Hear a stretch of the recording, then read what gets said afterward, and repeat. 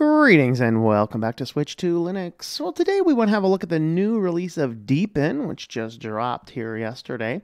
And this is one that a lot of people have asked me to look at in beta, and I can never find the beta links, and I just really stopped caring because Deepin's never been one of my favorite distros anyway. It has some controversies, based in China. A lot of people from China say, avoid it at all costs, it's from China. And it is open source, though, and a lot of people have looked at it. They've had some controversies with EULAs. We'll have a look at what the EULAs look like. They've also had some controversy in there was a data analytics in their store in one version. After a little bit of controversy, they have taken that out. It does appear, though, that Deepin is listening to at least some criticisms and feedbacks. They've made a few changes in here that are like, okay. And then they made some are like, ah! And so we're going to go ahead and have a look at this new Deepin 20. And let's go ahead and start by having a look at their release website. So over here on their blog, this is again from September 11th. So this is Deepin 20 in this drop down. So they have changed a number of their things in some of their theming and UIs and things. We'll have a look at what it looks like. So we have the unified style DDE, so basically some changes in how the structure works. They are one of the ones that have finally realized, like Budgie, that putting all of your settings in the sidebar is actually not really user-friendly, and so they have pulled that out. And most of the other things look fairly similar, although there's some stylistic changes and things like that. So it supports light and dark themes. They have the notification center can be personalized. We'll have a look at what the settings look like. And they do have a dual kernel system running. So it's dual kernels. You have the options. You have safe graphic modes, bringing in more options for system installations and improving overall stability. So we have the LTS and we have the 5.7 stable in there. The system installer, it's basically an OEM installer. You drop it in there and it does its thing. What I did not find on the App Store is I did not actually find a way to change the repositories. There used to be a way you could say, hey, grab from China or grab from not China, and that option seems to now be missing. So there's the apps you're used to seeing intermingled with a bunch of things with the Chinese names that I can't quite understand or read. So I'll leave it to you guys to let me know what those guys are. They do have fingerprint recognition. If you have a fingerprint on your device and are interested in using such a thing as that, they have that there. And then you can kind of see they have a lot of different bug fixes, improvements, the docs, and stuff like that. So let's go ahead and have a look at the EULA and the basic installation information, and then we'll actually look at an installed version and see what it looks like. All right, so here we can install Deepin with the 5.4 kernel, or we can install it with the 5.7 kernel. So you can choose which kernel is going to be best for your particular build. I used 5.4 for my install build.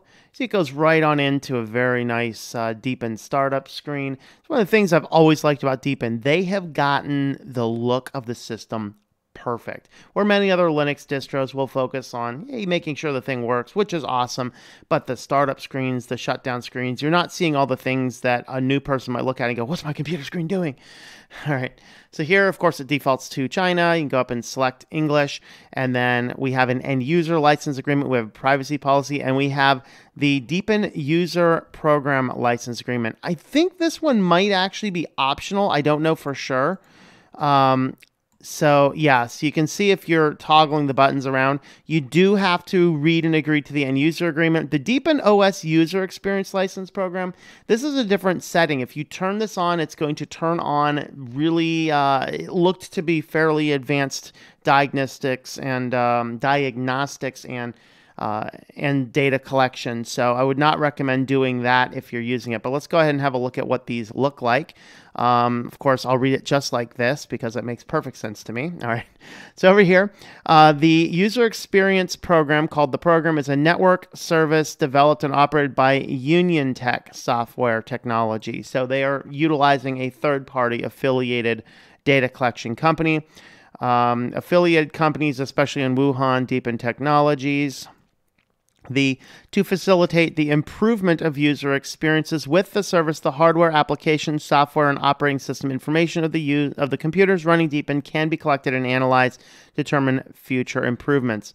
Please read all limitations. Now, I was trying to read through this to see if there's anything in here about what exactly it's collecting, if it's collecting any personal information or not. It basically says it's not. So, which means that it's probably more intrusive, way more intrusive than Ubuntu in the system resources, less intrusive than Windows 10, in that it is going to, it's not going to be collecting user data, the best I can tell. But still, this is a type of things that I do not like. You can toggle this on or off in the system once it is set up. So if you have installed it and turned it on, I'd recommend going and turning it off. All right.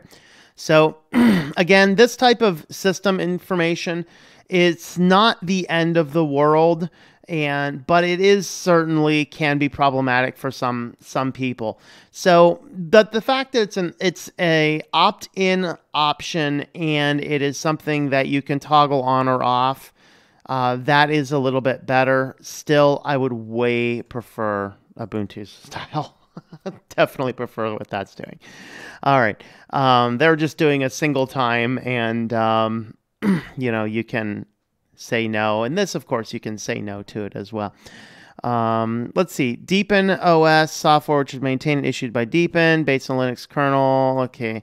Software is integrated open source software, licensed software is open source operating systems, complies with system software license agreements, etc., etc. So again, it's a whole huge EULA.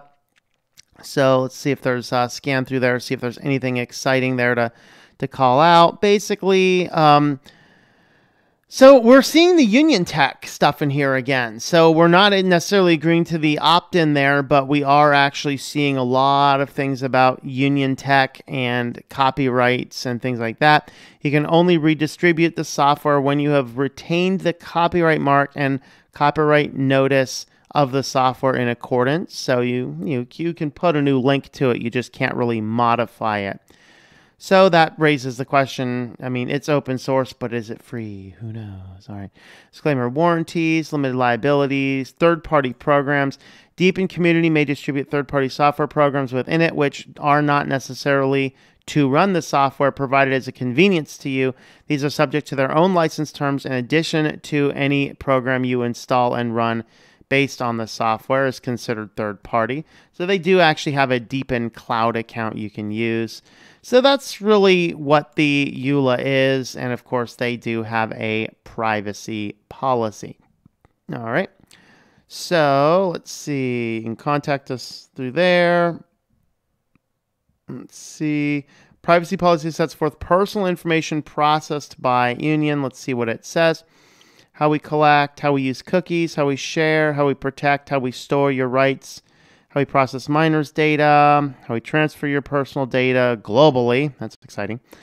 Our personal information protection specialist and your right to appeal. All right. Let's just see the how we collect. When you use the software services, your relevant personal information will be recorded and stored automatically in your local devices, including network identifiable information, your IP, your device information, including your device motherboard. So let's see, operating system version, last data, okay. Daily login times and the sources for each download. For example, the version, installation, location, and start and exist time of your applications. Personally identifiable information you authorize. Only when you actively enable corresponding business feature can information of this kind be transmitted through the server. So that is if you enable user experience, we're authorized to read, record, and store the information in your local devices. We will stop recording the information when it is disabled. So apparently it's murky what they're grabbing. It's very murky to me what they're grabbing. Are they actually grabbing personal information or not? I'm getting conflicting messages here. This is the type of reason why I generally do not recommend Deepin. They do have the option to turn those off. Now, there's two applications. One of those is this user program. One of those is the Deepin Cloud. Let's go ahead and agree to that and get as far as we can. Okay, so at this point, we're not going to go any further because it does require 64 gigabytes of disk space, or 128 is more recommended. You can encrypt it on the installation. What I'm going to do here is I'm going to switch over to an already installed version. So we'll be right back on that. Okay, so here we are. We get booted right in over here. We can go with advanced options. And looks like there's probably nothing there inside the advanced options that's really different. So here, let's see. You can logs right on in with the Deepin loading screen. I can probably push the up button to get to the text, but that's not the default. So you will get this nice loading screen as the system loads. All right, we land here on the login screen, so we can just go ahead and enter our super secret password. That's definitely not 123. Very nice looking login screen. Like I said, Deepin's always done the theming just correct. They've always been top notch on the theming, even when some of the other things have been a little crazy. It looks beautiful. So maybe that's a metaphor for modern society. It looks beautiful, but it's frightening under the hood. So here we land on the desktop. Now, when you first boot it up, you do have a welcome screen, which we can reload now. And if I just go in here and load up the welcome screen, then you'll see the options that you have. We have some introduction video. You can choose between the fashion mode, which is a little bit more Mackie-like, in that it just gives us a bar over here. You can change your menu, of course, to a more Mac-like menu there. If that's your preference, you have that. Or you can choose the efficient mode. This is the mode that I like personally. You can choose the effects mode or the normal mode. In other words, is it beautiful and bling, or does it just kind of work a little bit better? Virtual machine normal mode usually works a little bit better, but I want to show you what the efficient mode looks like. And we can choose the icon set as well. So you can go with Bloom Dark, Bloom Classic Dark, Bloom Classic, or Bloom. So those are the options that they give us on the welcome screen, or Papyrus, I guess. Scroll on down there. All right, so there we have landed here. Again, the settings panel has changed. It used to stick out to the side. It looks kind of novel, looks kind of neat, but in reality, it's really hard to work with. And so pulling the settings out to its own separate panel was definitely a good decision.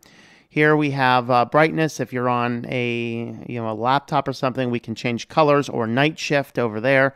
You can do display scaling. We don't have a lot of options there. But that's what we have. Refresh rates. You can touch screen. So if you happen to install this on a touch screen, you can go ahead and do that. Default applications. You will notice here that they have changed Google Chrome for Firefox-ESR. I didn't mention earlier, this is back to being based on Debian 10 again. They keep on changing their package base.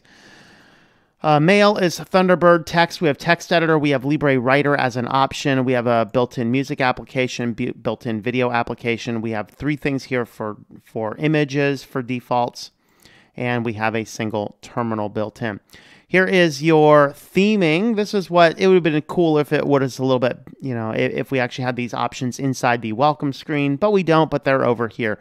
You can go light mode, you can go auto mode, or you can go dark mode, and then we have our accent colors. So go ahead and add this to your individual list of distros that allows you to choose the different color theming options. I'm not really married to any of these colors though.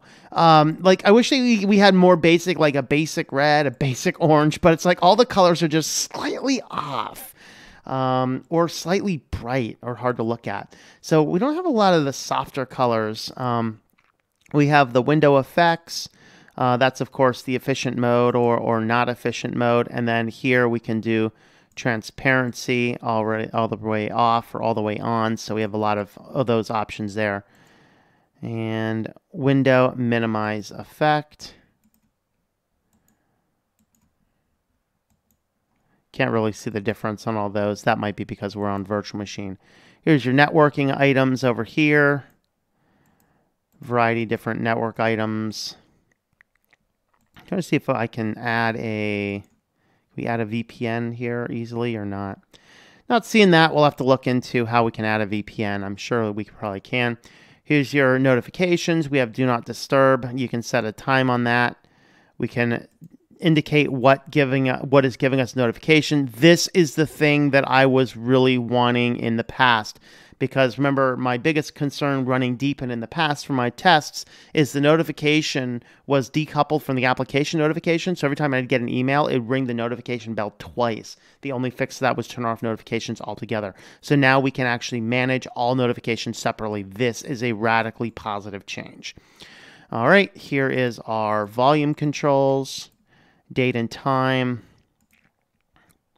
power settings, mouse, and keyboard. All right, so as far as other options that we have, the default applications, like I said, we have Firefox-ESR. Let's see if we can go, what else do we got here? Okay, that's our file manager here. So that's looking good. Here's your categories. So under Internet, we have Firefox, Thunderbird. Music, we just have the music application. So it's not an overly bloated system. We have just a couple tools that are useful for what we need. Of course, our settings, these have a variety of things that we all have inside of the settings panel, of course. And we have some user feedback. Let me get into the settings panel again. There's one more thing we forgot to go into. And that was where the... okay, so here's your accounts. Here's your Deepin ID.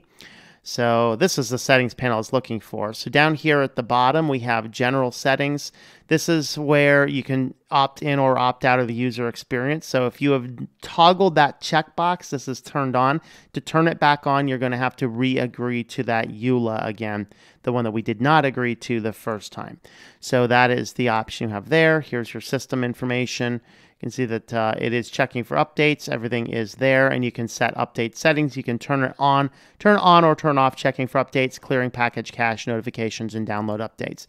So there are a lot of nice, good features within Deepin overall. It is actually looking to be coming along quite nicely. It'll be good to see what happens when the security researchers like QuidSub will get in here and do a lot more of the things that I don't know how to do as far as really doing the auditing for security. I know he's the one that identified the App Store bug in the past. Let's have a quick look at the App Store. They've always generally had a pretty good App Store, although I liked the option to choose your region and locality because right now I'm not seeing that option. So as we log in here and it loads applications up, you're seeing that there's definitely a lot of the applications we're used to, and then we have things that I have no earthly idea what it is because they're all in Chinese. You can install things like Google Chrome. That is still an option if you want it, but it was good that they took it out of the distro by default. It said there used to be the option there to go in and toggle your regions, but I don't see that option anymore. And here is the button up here for the Deepin Cloud, which we've not created an account with. But you can actually use Cloud Sync, and that's going to basically keep a backup of some of your user information. So there is Deepin, and since they are good at showing you basically turning on and turning off the system, giving you very nice and beautiful design aesthetics, let's go ahead and shut the system down and see what it looks like on shutdown. So here we are here, and let's go ahead and shut down. Oh, it actually did give us a little bit of the Linuxy stuff. All right, so there is the fast look at Deepin 20. Definitely a few changes in there for the positive, a few changes in there that are a little bit more concerning. But overall, hey, it's another very nice, slick distribution based on Debian.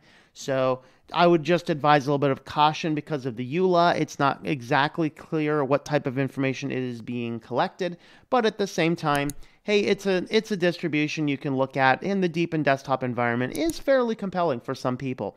So have a look at that, and let me know what you think about Deepin yourself in the comments down below. Thank you for watching this video from Switched to Linux. This channel would not be possible without the backing of the program supporters scrolling on the screen now. You can be a supporter at Patreon at patreon.com/TOMM or at thinklifemedia.com. I also want to thank the open source community who creates such excellent software that makes producing this show possible. Please remember to support your software communities.